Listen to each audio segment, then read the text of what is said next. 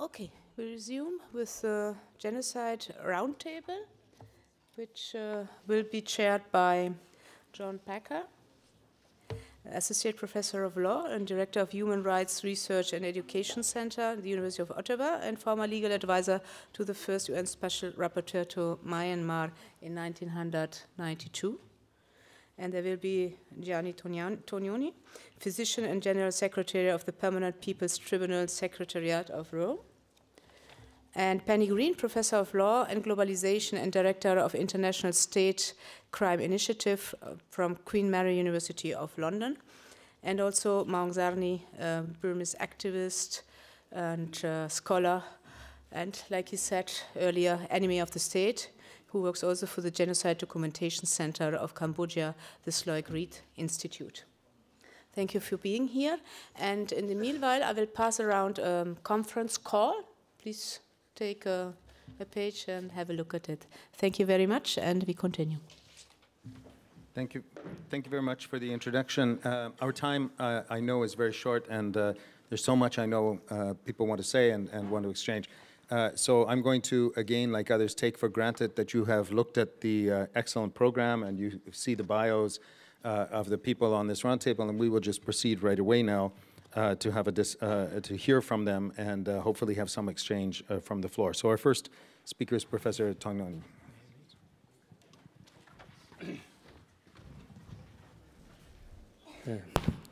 Good afternoon to everybody here. My presentation will be simply the first part, very briefly, will be to recall what has been the role of the permanent people tribunals in this issue about the genocide responsibility for what happens in Myanmar, especially with the different group of people who were requested to the tribunal to be assessed in terms of the violation for crimes of war, crimes against humanity, and a genocide, because after the opening session of the Permanent People Tribunal we had in London at the Queen's University, we convened very urgently because the very rapidly progressive violation of fundamental rights of the peoples were involved, the Rohingyas, the Kachin, and other Muslim minorities. And the tribunal, according to its statute, named a panel of experts in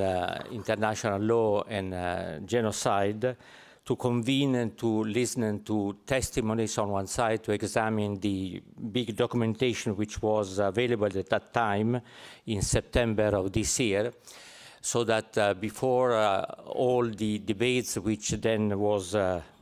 started around the responsibility of what was happening in Myanmar, the Permanent People Tribunal pronounced a verdict. I mentioned briefly what was the decision of the tribunal, saying that for the first time the situation was judged according to the classical terms of international law, the facts which were denounced and testified. And the three decisions which were taken by the Permanent People Tribunal were three. The first one was for the crimes of war. And the first statement says, from the foregoing testimonies and documents submitted, the tribunal is of the view, beyond a reasonable doubt, that the state of Myanmar is guilty of war crimes perpetrated against the Kachin people.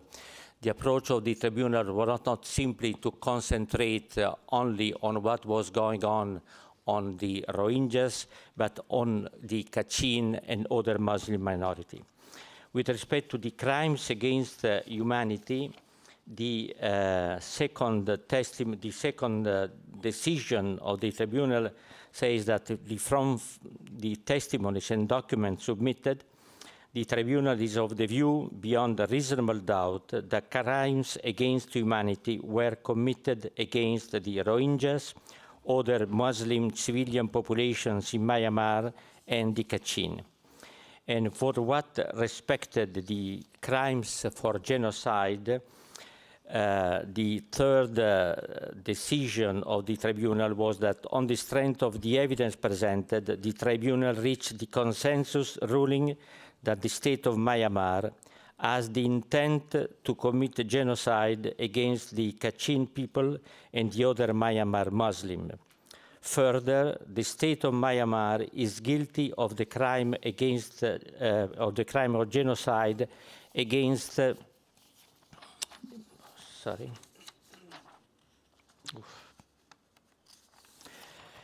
against Rohingyas. Moreover, the genocide against the Rohingya is now taking place with ongoing acts of genocide.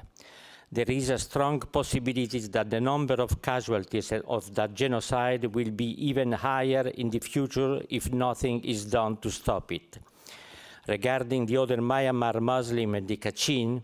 even if the implementation of genocide is not yet taking place, the tribunal hereby issues a clear alert that the continuation of the persecution, together with the crimes against humanity and war crimes, could amount to the implementation of the genocide in the near future. In order to qualify these statements of the tribunal, I think it's important to qualify also the role of the Permanent People Tribunal with respect to international law. That is important for what has been discussed this morning, what was going on over the last 6 months, because we are now the 6 months after the formal declaration of the attack on the Rohingyas, because it is important for, especially for the future, what has been said this morning, that the genocide, the convention was for the prevention of genocide. And the first point is that the Permanent People Tribunal was in fact established many years back in '79 as an implementation of the Universal Declaration of the Right of People, which was decided with the evidence that at that time, after what was happening in different parts of the world, the international law and the international community, which should be the guarantor of this international law independence with respect to what was happening in the world, was in fact applying a systematic policy of impunity with respect with what was going on with respect to the massive violation of the people's rights. The principles was that, in fact, if the international law is becoming more and more dependent on the political equilibria, the possibility of having an independent judgment from the state-controlled international law was bound to be, in fact, ineffective and to leave aside or marginalized all what was happening to people who were not part of the powers of the international law. The international law was, in fact, called by the International Declaration of Rights of People to recognize that peoples are, in fact, the subject, the real subjects of justice, not simply the object of international law, which leaves aside those who are, in fact, not recognized as representative of law.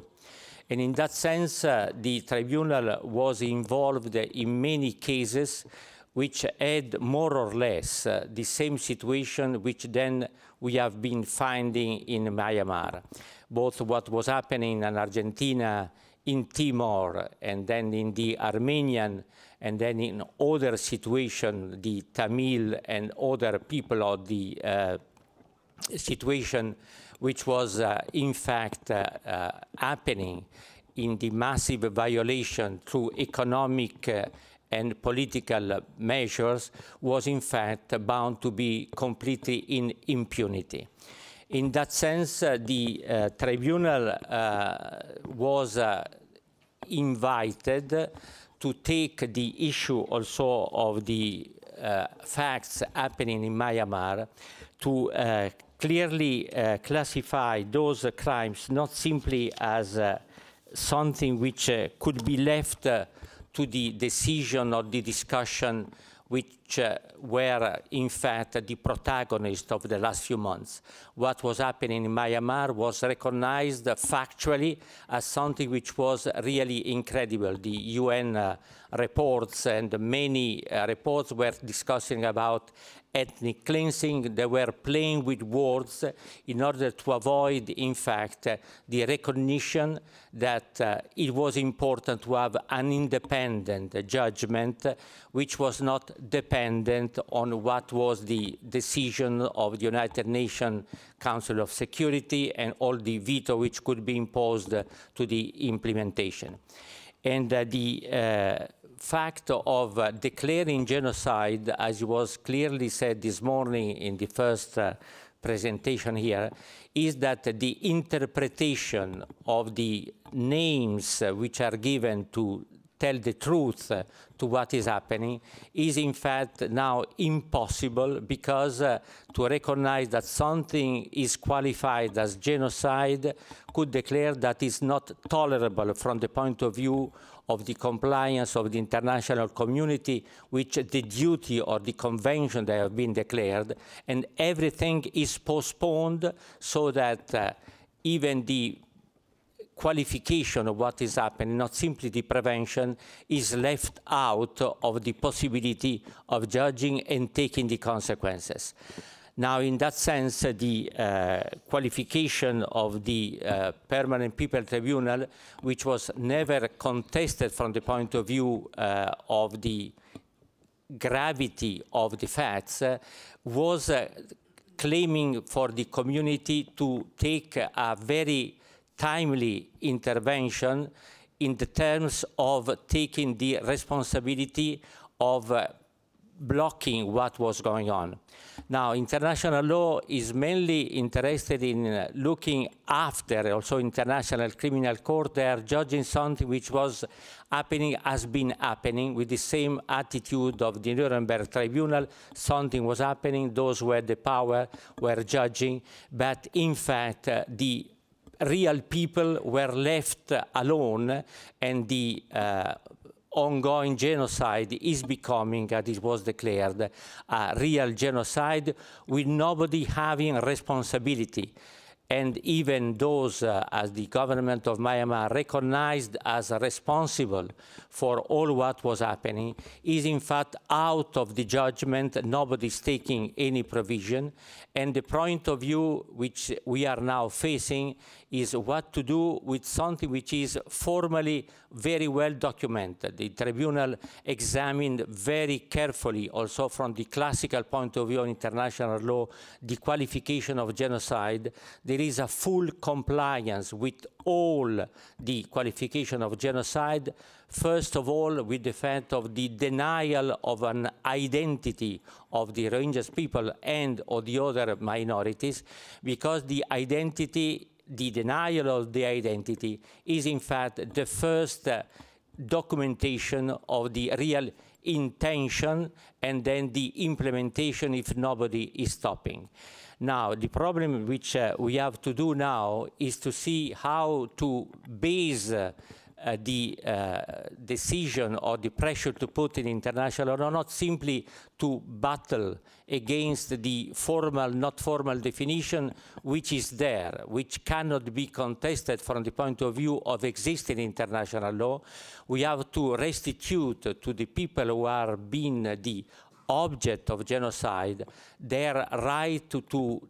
really speak for themselves, not simply to expect from outside a new judgment, because that will be simply a repetition and a further delay in the respect of what is happening. That is something which is of interest not simply for the Rohingyas and for possibly Kachin and other Muslim minority to have their right recognized, but to justify the legitimacy of the international law, because that is an attack of the full credibility of the international order of the community, because if we are not able as international community of states to face really the challenge of changing the approach and the independence of international law, it means that those facts are bound to be repeated, not simply with the fact of dictatorships, as could be the military, but also for other situations which are in fact happening around the world. Sorry for the shortness of the presentation.